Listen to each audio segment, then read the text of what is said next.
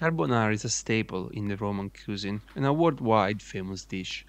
In today's video, I will teach you how to make a proper creamy carbonara like Romans do. No cream, no oil needed, just the original ingredients. It's just so creamy, flavorful and delicious at the same time. But you need to properly execute the recipe, otherwise you will get some scrambled egg spaghetti. This dish is a bit more complicated than the other Roman pasta recipes I've covered in my other videos. Check them out if you missed them. I will put a link in the description. Delicious. Let's start from the ingredients you're gonna need. Guanciale. Yes, again, you will need a lot of it. Grated pecorino. Egg yolk. Pasta. In this case, spaghetti are just perfect, but even short pasta will do just fine. Cut the guanciale in chunks and put it in a pan without oil. This is important. No oil is used to make carbonara. It will change the taste and the composition of the sauce. You have to let the guanciale sweat off all the fat. This alone will give plenty of flavor to the sauce. You don't want to mix it with other fat sauce. Of course you can do whatever you want, but I suggest you to try it out yourself and see the difference in taste.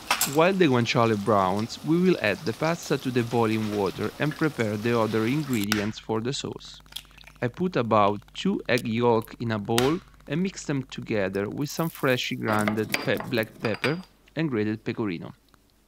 I don't really measure how much pecorino I use, I just add a little bit step by step until I reach the desired consistency. But if you want some ideas, 30 grams for 100 grams of pasta will be enough. Don't be shy on the pecorino in this dish. Whisk the mixture until you get a nice yellow thick cream. It should look something like this. This will be basically the sauce of the pasta. When the guanciale is golden brown, I remove it and set aside. Then transfer the pasta in the pan when it's more or less halfway cooked.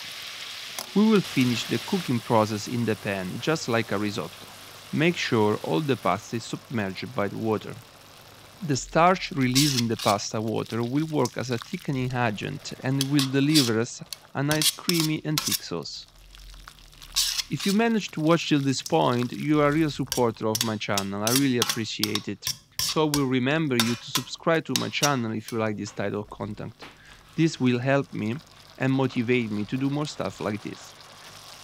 Now comes the crucial part. When the pasta is cooked, remove the pan from the heat. Wait 20-30 seconds so that the pasta will cool down a bit. Otherwise, if you put the egg mixture in it too early, the eggs will cook and solidify. You don't want this. You want the egg to be in the middle of being cooked and being raw. I know it sounds tricky, and it actually is, but that's why you're looking at this video, so you will learn. Now put the mixture in the pan and shake it so that the cream will emulsify with the sauce.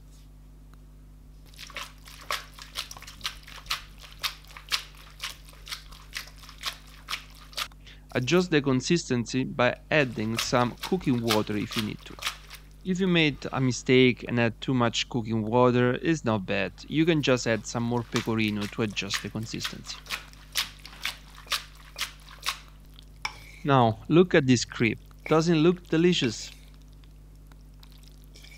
If you like this video, please click the thumbs up and consider subscribe for more content like this. And if you have any questions, don't hesitate to write them down in the comments.